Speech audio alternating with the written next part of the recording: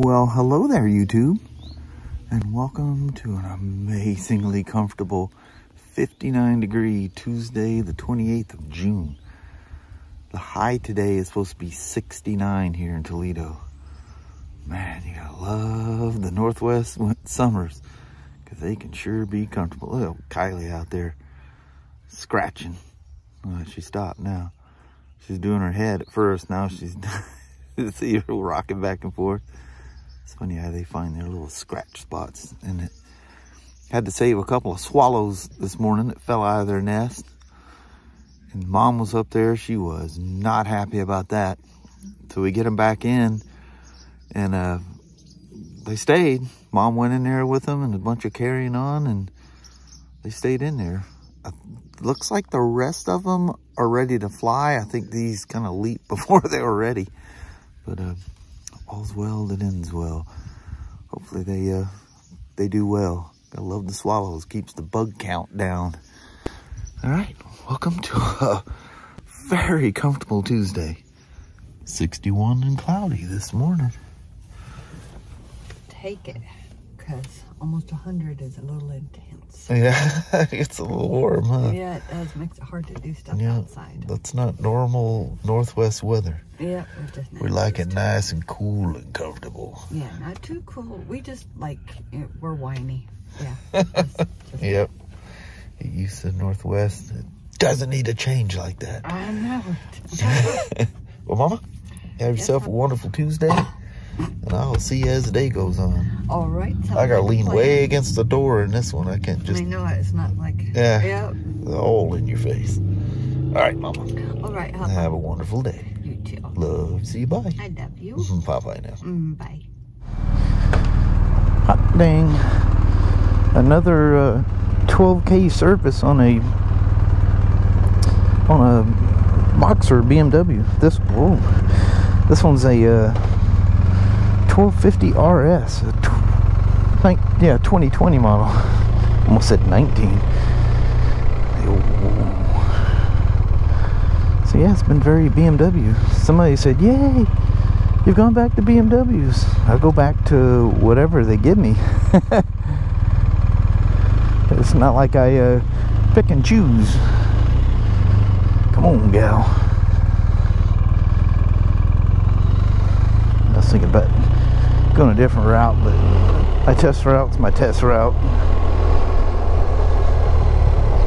If it's bikes I've been riding before, I don't mind taking something different. His his guards here hit his mirrors, so every time you make a turn, it bumps the mirrors out of the way.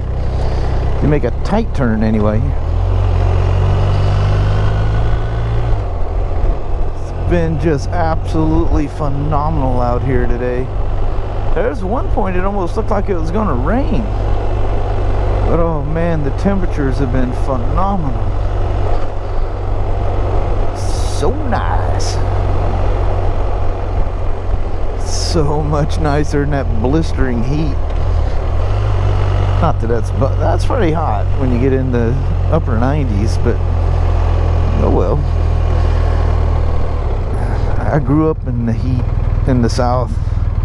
Texas was, you know, usually about 4 weeks out of the summer that, wow.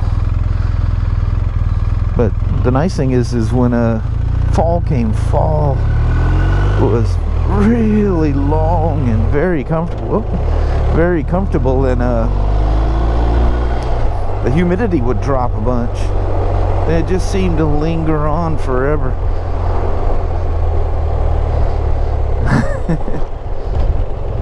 I remember we went back with the kids. They loved it. They didn't like that peak of the summer though. Holy moly. Oh, don't run back on me. That's funny. I tell guys at work and stuff, I probably mentioned to you guys too, when it gets that super humid heat, it's hovering in the 100 and teens, you know, for seems forever, and motorcycles stop when you have that kind of humidity. If you ever ridden when it's really humid and hot at the same time, I'm not talking about the heat index. I'm talking about the actual temperature being really hot. And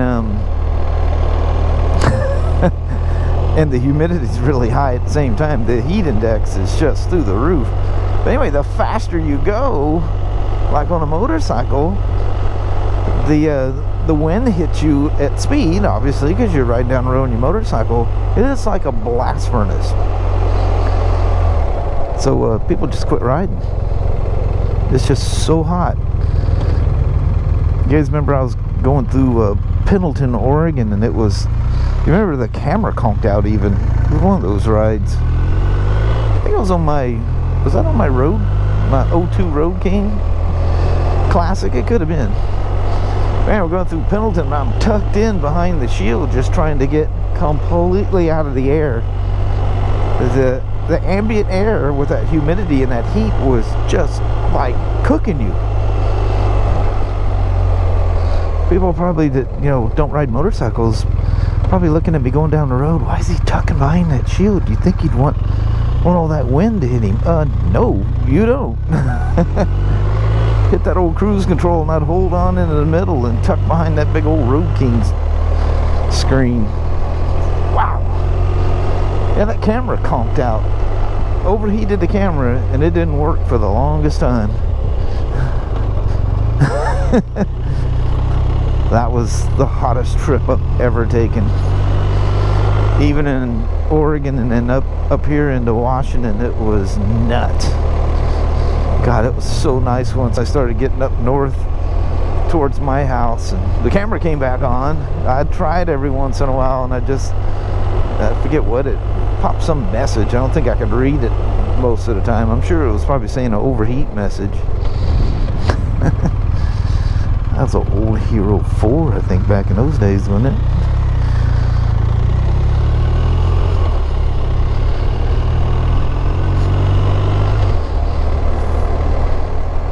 Fun times.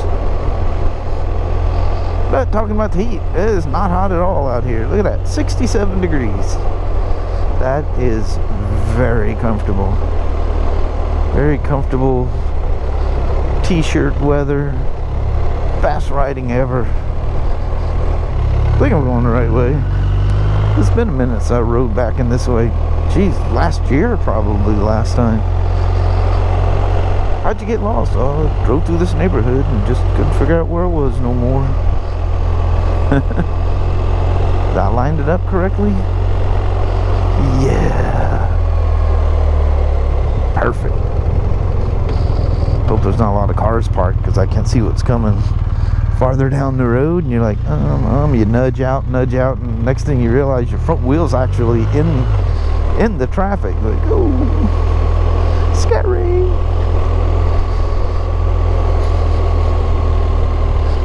This is just the cutest complex, duplex, whatever it is. I have no idea. It's probably just regular apartments. Oh, he must be predicting something. Well, when it gets dry around here, the dust collects on everything. You wouldn't believe what came off the windshield of the old War Wagon.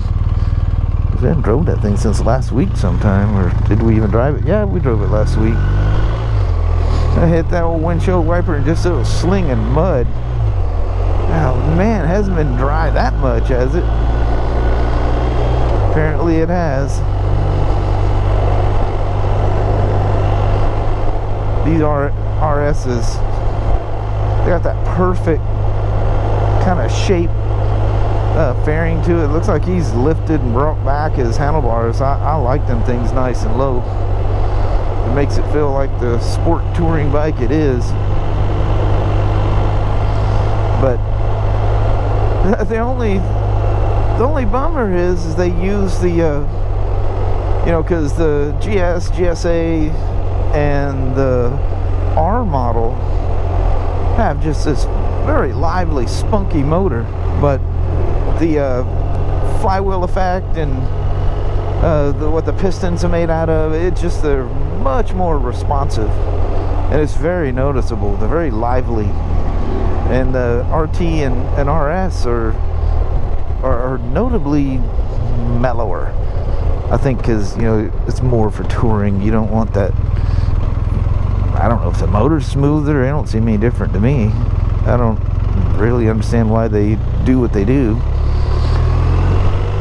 But yeah, RS and RTs.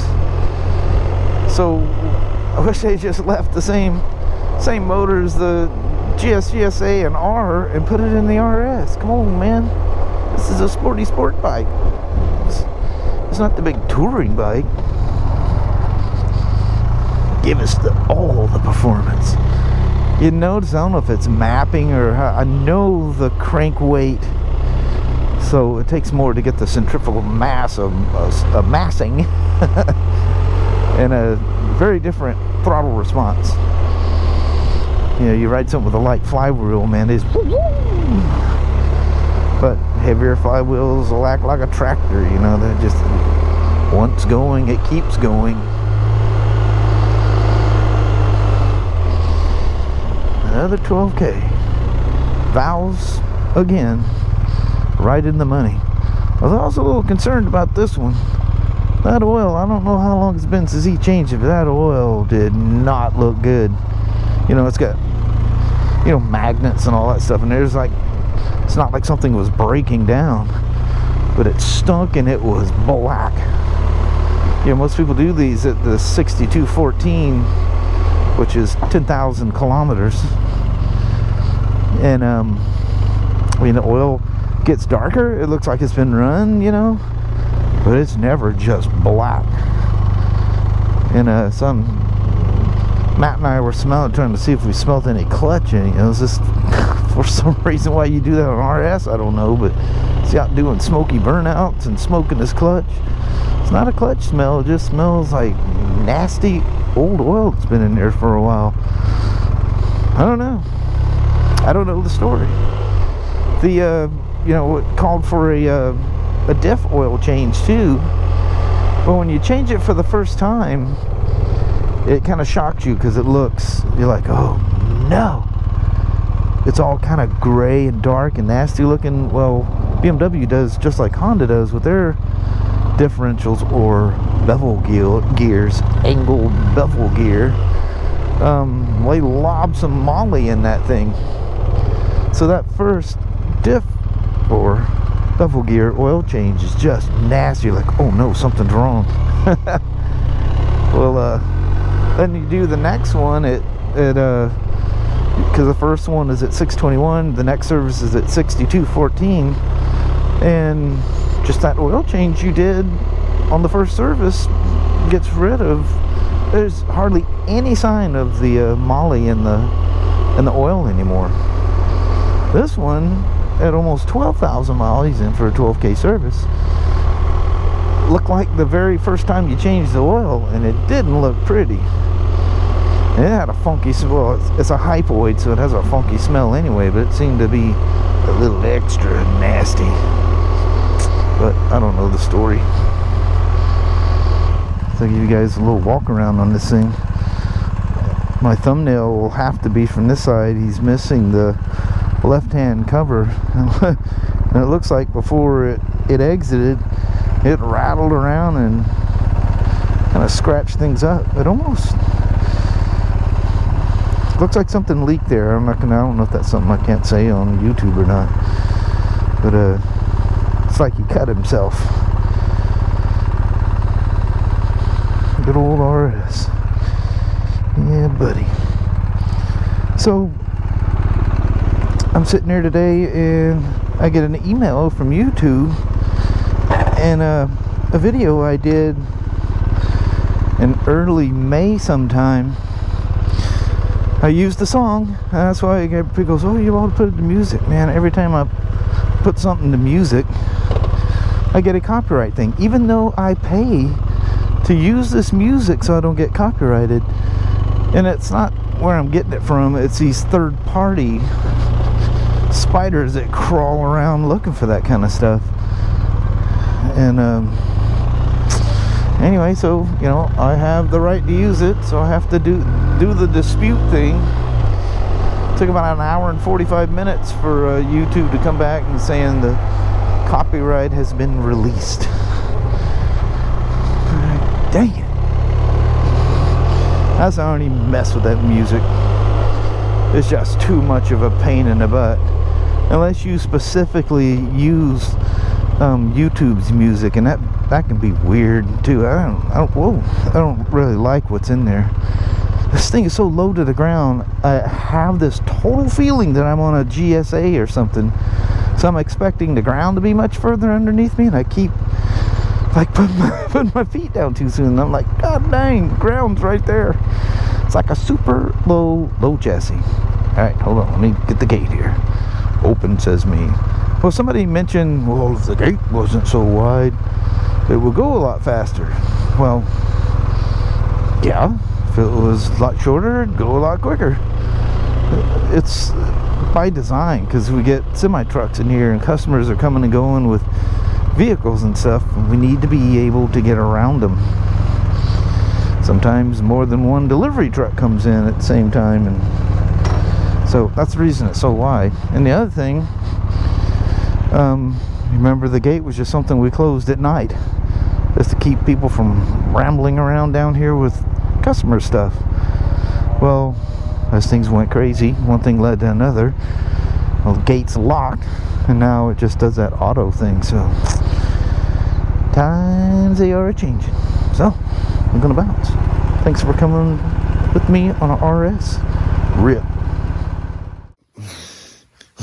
Well, hello there, YouTube. I was about to stop that. Well, almost two things. Leo's over there freaking out because the rabbits know how far he can go, and they go right up to him and literally drives him nuts. They sit there, pick little things out of the yard, and Leo's just like, if I could reach out and grab you, I'd have you, you know.